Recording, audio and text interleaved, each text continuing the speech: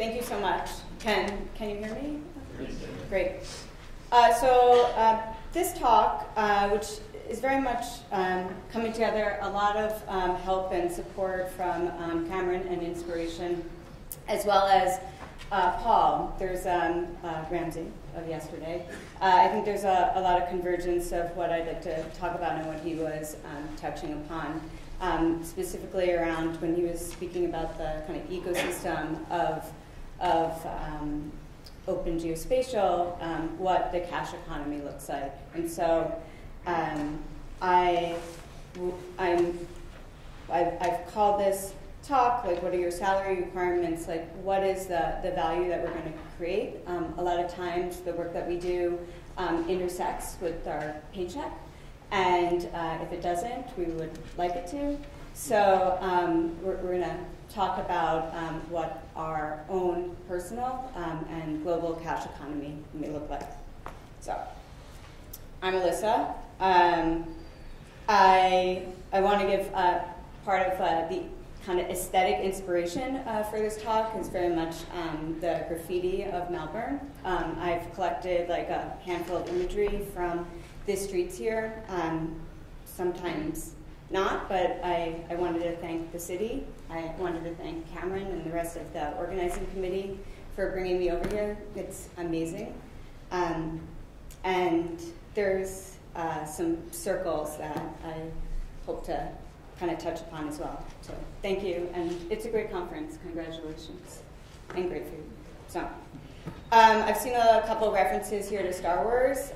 There's not going to be as much Star Wars or the hero kind of stuff, but I do want to goats.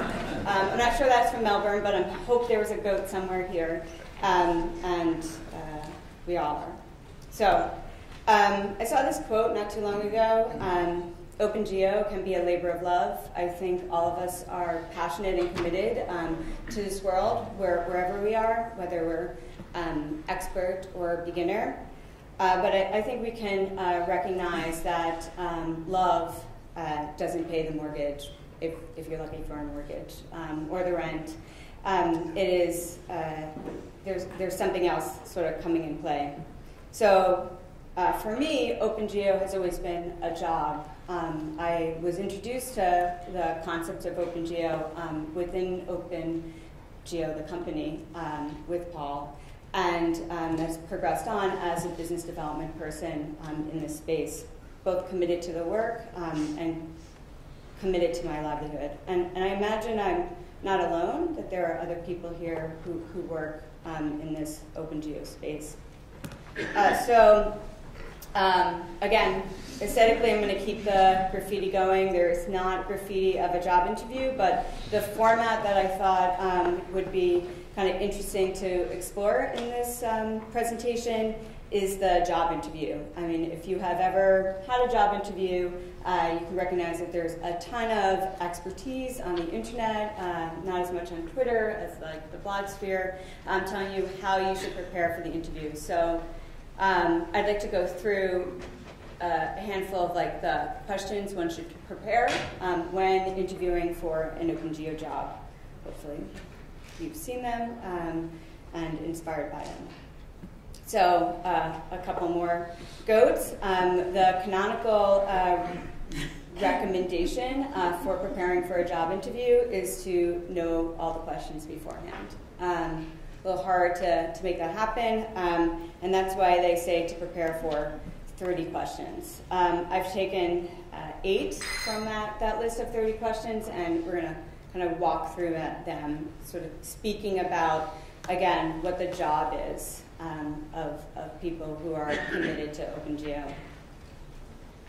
So one of the first questions, pretty much out of the gate, is can you tell me a little bit about yourself? The, again, canonical advice for this type of question is to give your pitch. So here is my graffiti reference. And there's a lot to say, I imagine, about like what one's pitch is. So we'll just take it from LinkedIn. That I'm a startup professional. I work mostly in startups, which I'll kind of go through here. Some of my most recent experiences, and committed to like building an open world. So how did I hear about this job? I don't really know what this job is, but again, this convergence, this cash economy of OpenGeo and the paycheck. So the recommendation here is to name drop as much as you can. So get that list together for yourselves. This is one of my circles. It's this book. This is my very first introduction to what a map is. I didn't grow up like reading an atlas. Maybe some of you did.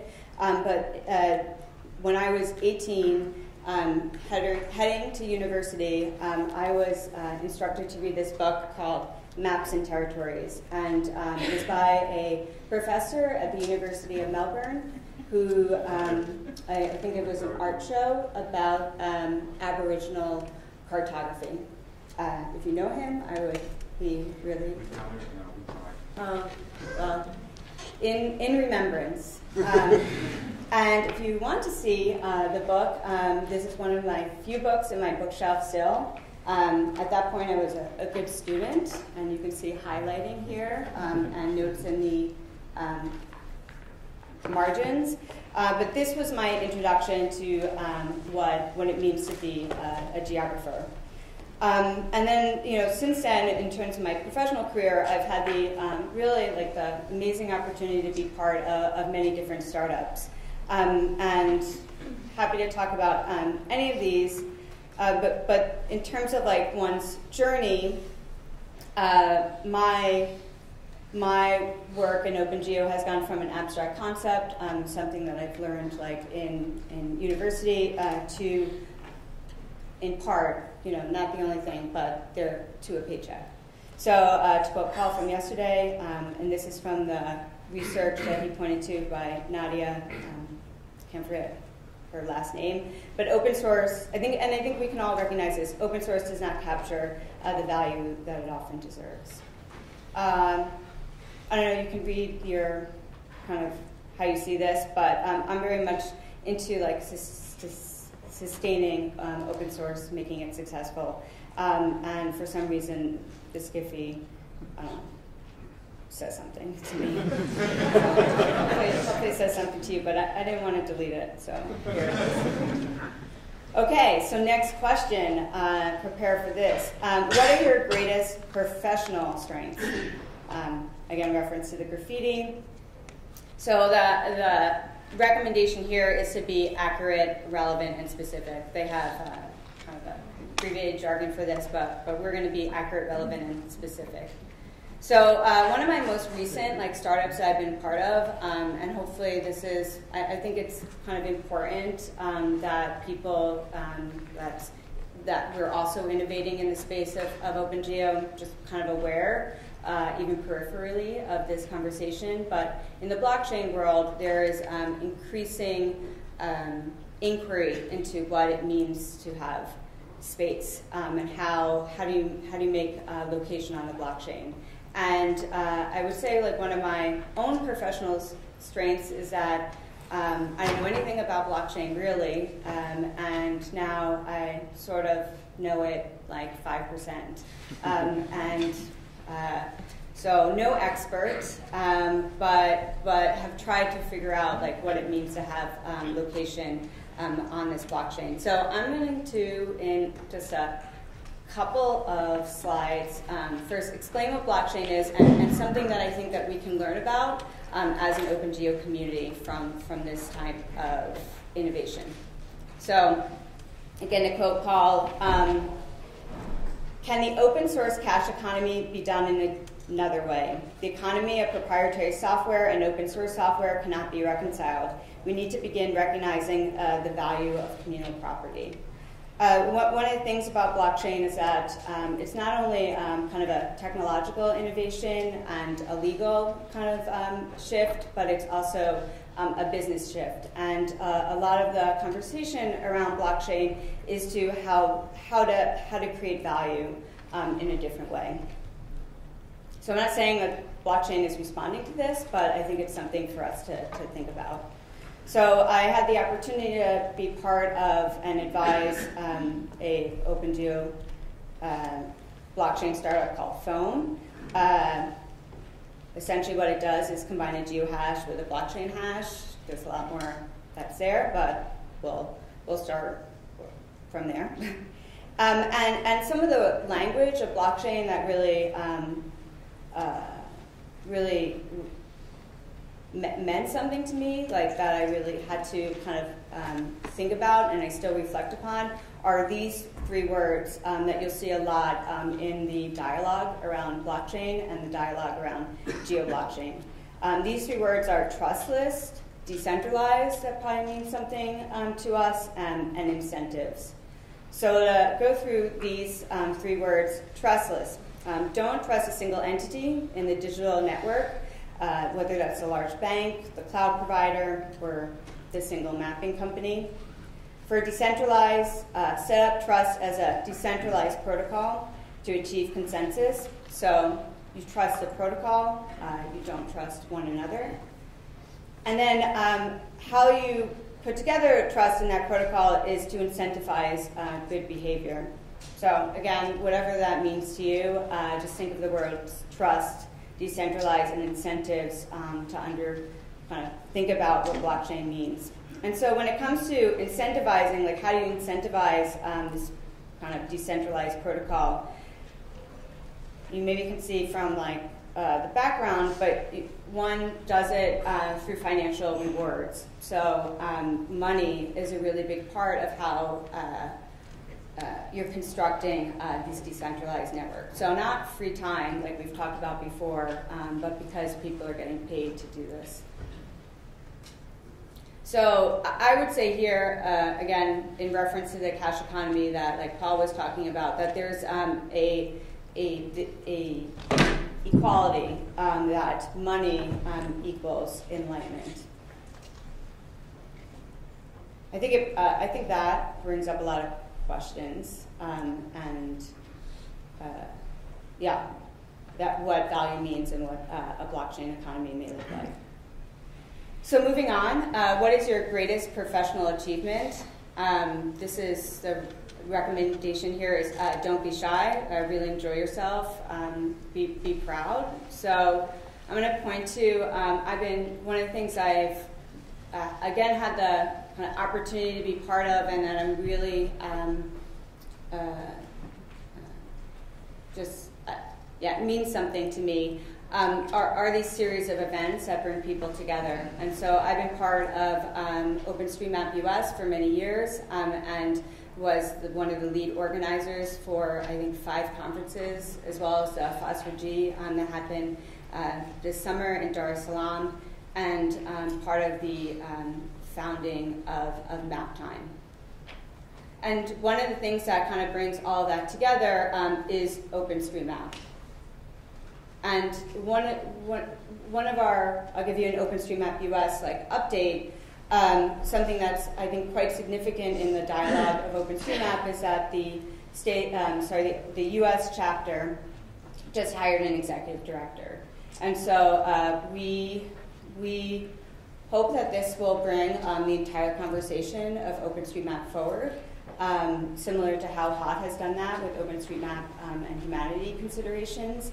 And so this is a step that the International Foundation is looking at closely, and I hope that it inspires other OpenStreetMap chapters around the world to think about what it means to have paid staff bringing this work forward. And so how did we do this? How are we able to hire somebody? There wasn't a VC investment that's giving us the runway. And so again, everything is nuanced, but 2 things that I'll point to is a commitment of a community and the people that are always behind all of these projects. But also I want to recognize and really point to the companies that have been part of this conversation. OpenStreetMap is, it's funded by many different stakeholders with many different pockets behind them. And it's from their support, particularly during the conferences, that have allowed us to be able to hire an executive director. And so there's a real tension with this presence of companies, of private companies. And we'll point here, I think it's a little surprising that we see some names here that aren't necessarily part of the OpenStreetMap community the way one might expect. Everything from Esri to here, even to like Mapbox's shifting work in OpenStreetMap. And yet they're all committed, I think, to being part of this ecosystem. And so, what does that look like for maybe us as individuals and us as employees of these companies as well. So there's a real tension, and I want to acknowledge that both in the U.S. Community as well as the international community. If people aren't familiar with Simon Poole, he's a wonderful guy. He's part of the licensing working group that I'm part of. But he did kind of point to this tension during the last conference that we had in this type of quote that led to, again, a larger conversation about the place of companies in conferences. He is a former president of OpenStreetMap Foundation and kind of a recognized leader from its very beginnings. So I want to point to a tension that I think always exists with the companies and the individuals, and what does that mean for, again, this cash economy that we're all part of when we speak about OpenGeo. So some questions for us to think about. I would encourage us to consider that these larger companies are sincere in their open efforts. They're doing the best that they can, similar to ourselves. I wonder if, we talk a lot about diversity and that different genders, different colors, different ages should be in our rooms. I wonder if when we talk about the diversity of stakeholders, we should not separate what we mean by community by where you're coming from and where companies look like. And maybe that's another form of diversity that we can think about. Maybe there's no such thing as a project being too corporate. One of the complaints for State of the Map US specifically is that they're, quote, too corporate. Maybe there's no such thing. Maybe you also are part of these companies and that you're interested in working and not volunteering your time. And so, what does that look like? And Paul pointed out to, I think it was the Linux kernel, like how much these companies and the individuals that are part of them are the core contributors to all of this work. And so again, I'll just pose these as questions. These are questions that I think about often, and I don't have a clear resolution, but I think that these are kind of trends that are happening in our space that we can move the conversation forward around. I'll go back to like the term trustless from the blockchain and where trust fits into that conversation of companies being part of our OpenGeo communities. Like maybe we trust one another and we trust the institutions that we're part of, and that this is like an avenue towards valuing communal property. So I think for me, all of this speaks to a tension that I've been kind of referencing and conflict in our work.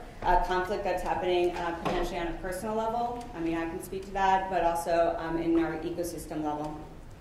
So this is essentially the canonical research here is to get real.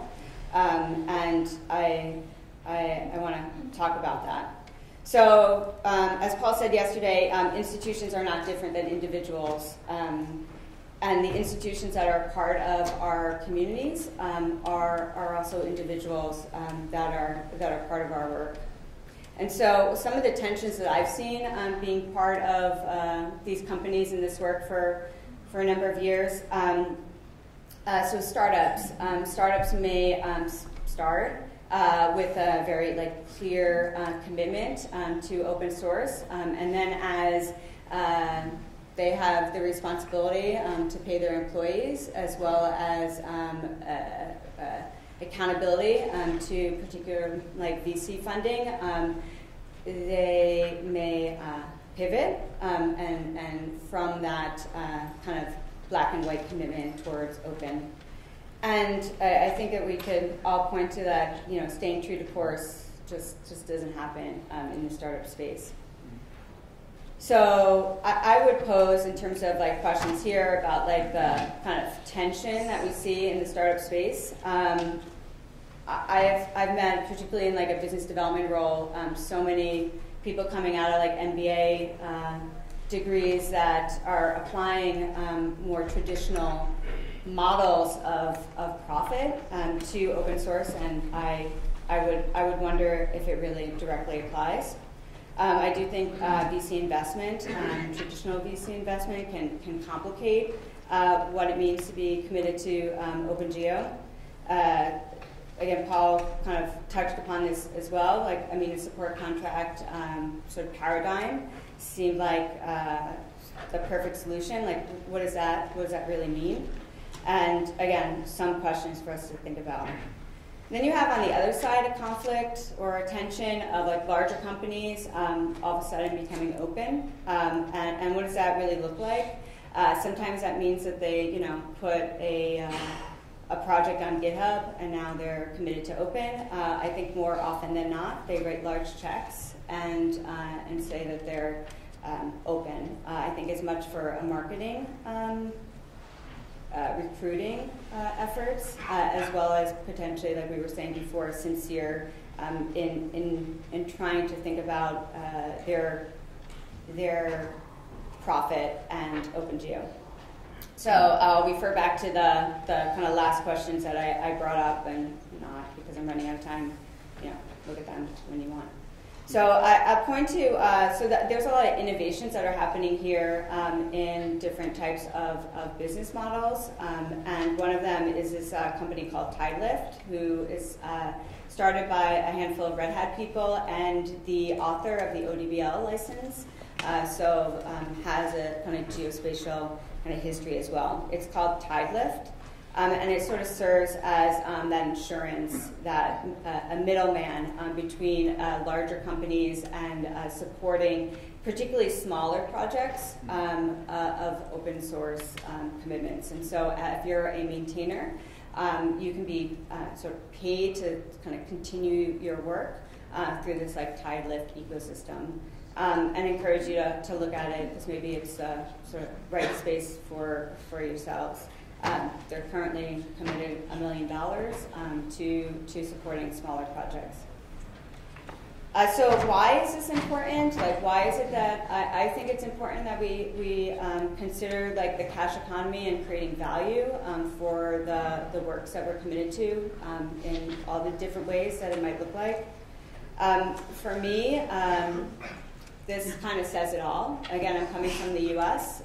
This is a big person that we often stand in the shadow. I will also say that when looking up Melbourne graffiti, this was probably the most popular kind of search. There's a lot of street art happening around the Trump administration.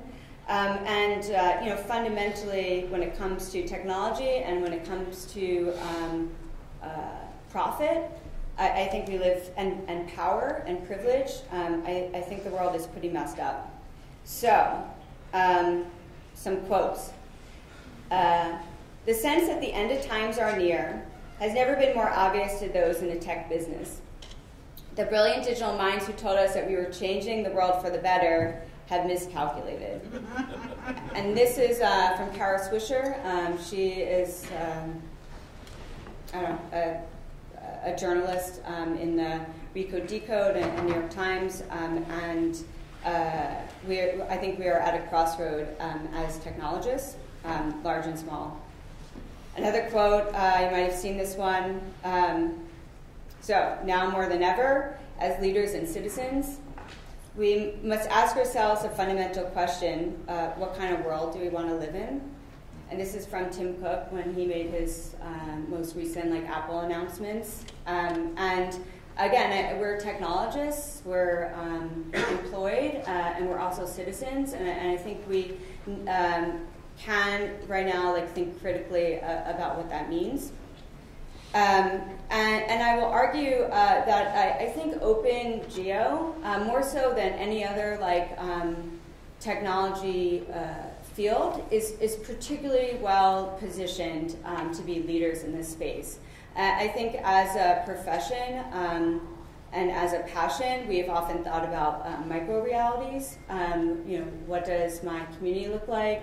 What does crime look like? How is climate going to change, where I live? But also global realities. The understanding of the world, whether it's blue marble or something else, a projection, or what a border looks like, or what land might look like from another person's perspective. These are sort of global questions as well that I don't think many professions always balance. And so, and Cameron pointed this out when we were talking. There's a lot of history in this space specific to OpenGeo that I would wager that the rest of technologists are also kind of managing. One is we've long managed huge data sets of people in place. Somebody once told me that we're the original big data before it was even named. We have long considered data privacy and security. Again, this connection of people in place has always made us think about what it means to be an individual and as a group. We have multiple perspectives. This is, we understand what a projection is, and that the world is constantly changing. It's constantly in flux, as are the people that are part of it. So again, I would point to a Venn diagram. We are in a sweet spot. I encourage us to continue to sort of build our network internally, but also to turn our perspective to a larger conversation of what it means to be in technology right now. And so, second to last question, I think. So where do you see yourselves in 5 years? Again, I believe this is a famous Melbourne graffiti. And the recommendation here is, be honest with everything, and that it's okay not to be quite sure what your own personal future may hold. And I will say I've never had a 5-year plan kind of moving along. I've been asked this for every job interview I've ever been part of, and I hate this question. I just don't have an answer. If you do, please come up and talk to me. But I will say that I do think our future, that's part of our future, but I do think our future is something that we can recognize, again, internally when it comes to our job in OpenGeo, as well as externally of being part of this larger ecosystem, is this asymmetry of power. Who creates value? I don't know. There's a lot of asymmetries of power. And so when kind of unpacking what a cash economy could look like, that we also think about these places of power and money and privilege. So there's this recent thing that I read that the move fast and break things of startup innovation is no longer relevant, and that instead we should move purposeful and fix things. And I think that for me, part of why I love this community and been part of it, both professionally and personally, is that I think that this is an ethos that drives much of our work.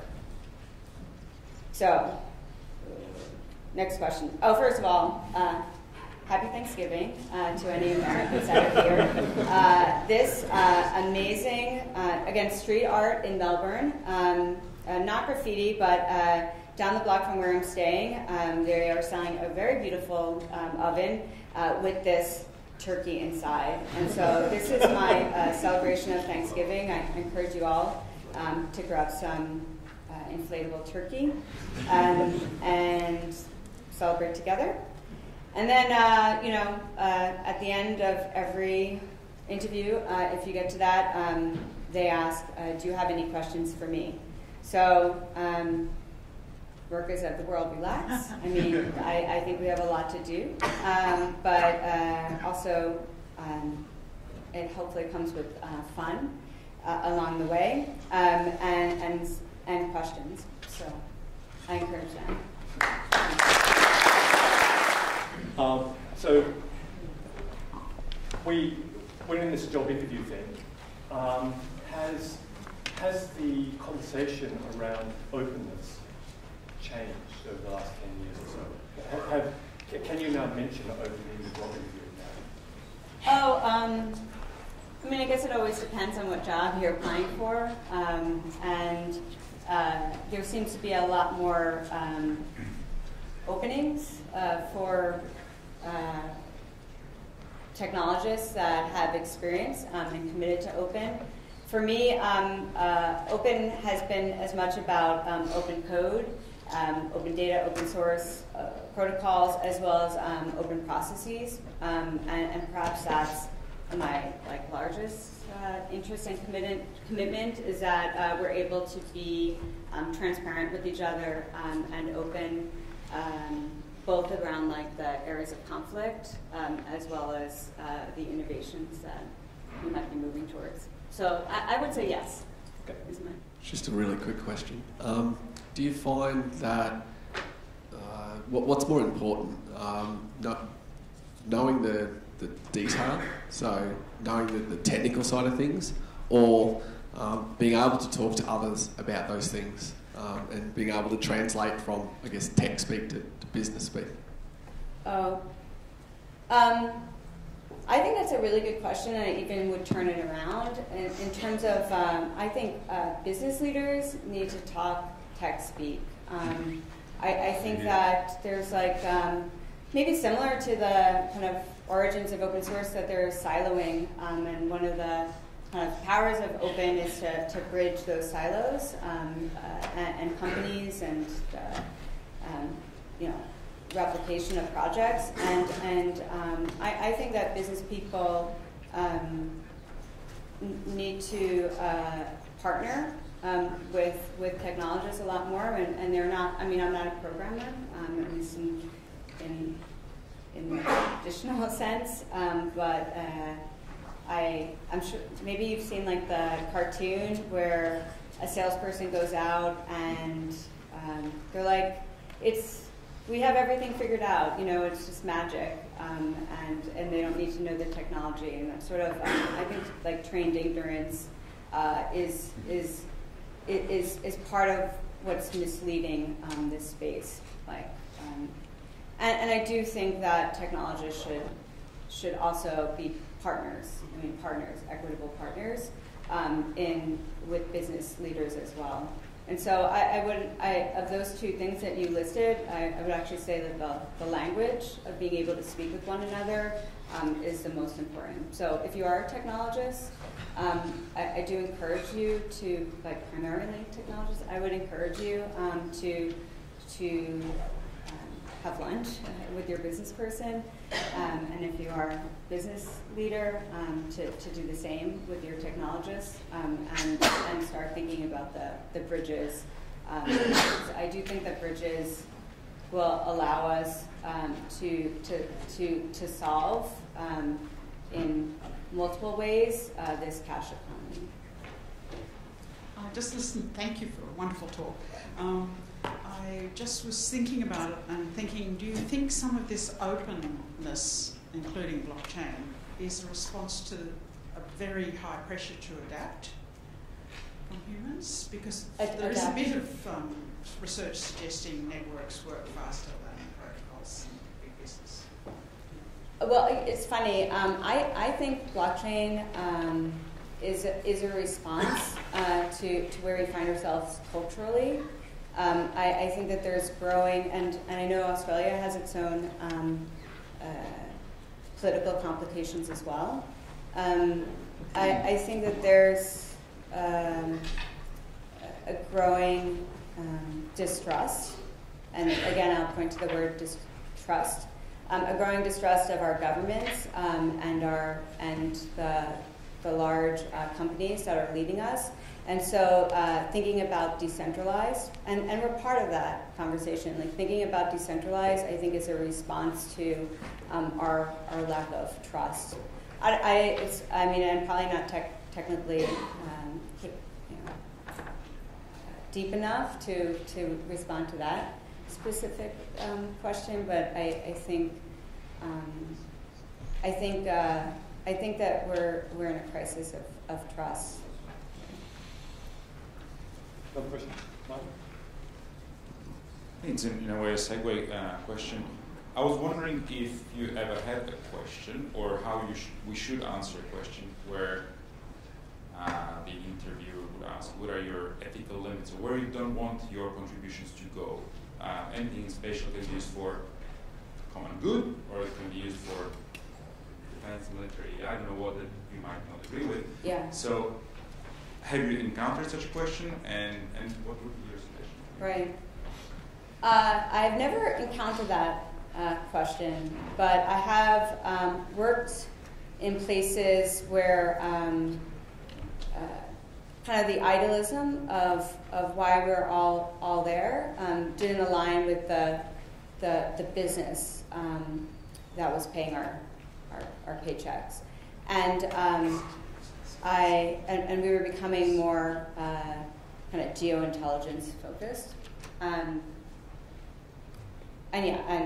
Sorry, I don't know if it's, but in the efforts of transparency, so that was OpenGeo as it kind of shifted to boundless, and I think boundless is comfortable in their identification of a military contractor. People who joined OpenGeo, particularly at its beginnings, I don't think any of us were like, we want to be military contractors when we grow up,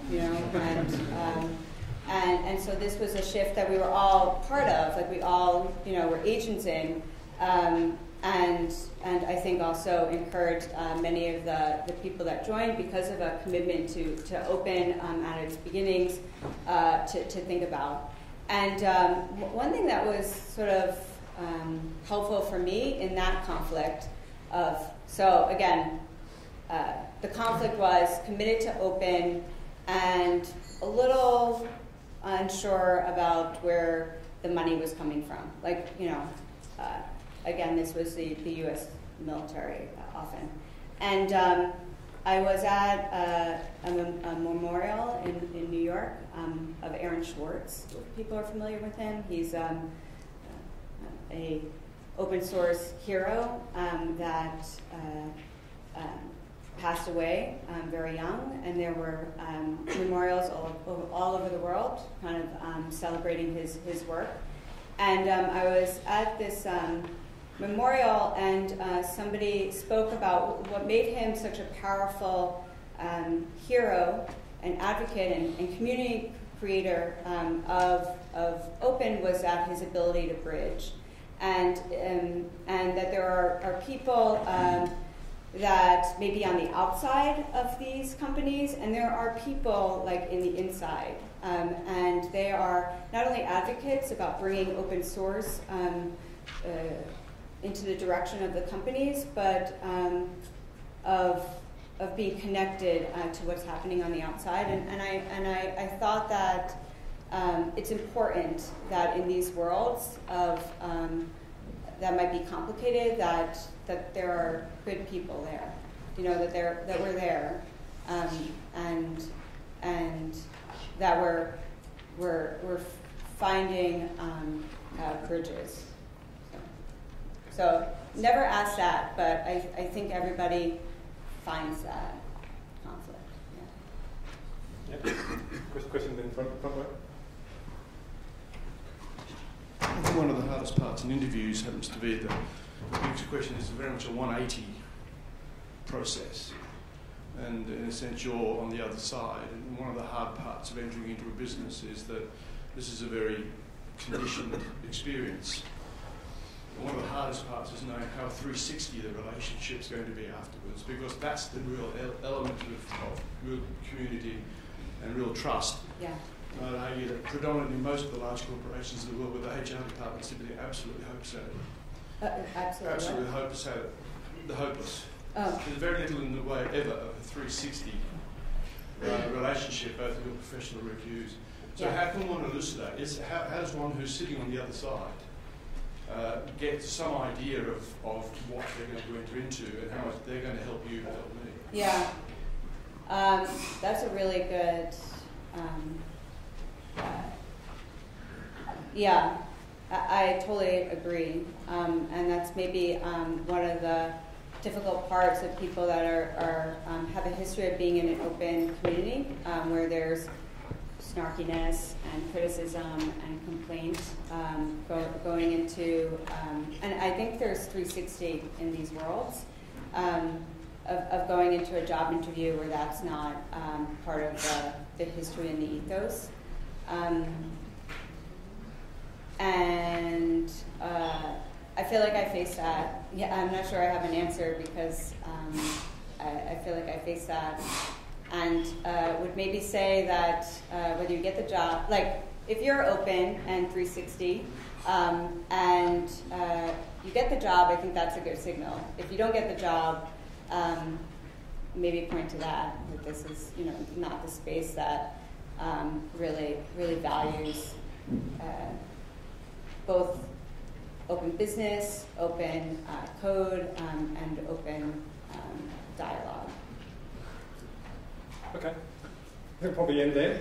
I can hear the coffee cups tinkling in the background. On behalf of everyone here, I'd like to thank you. Yeah. Thank you very much.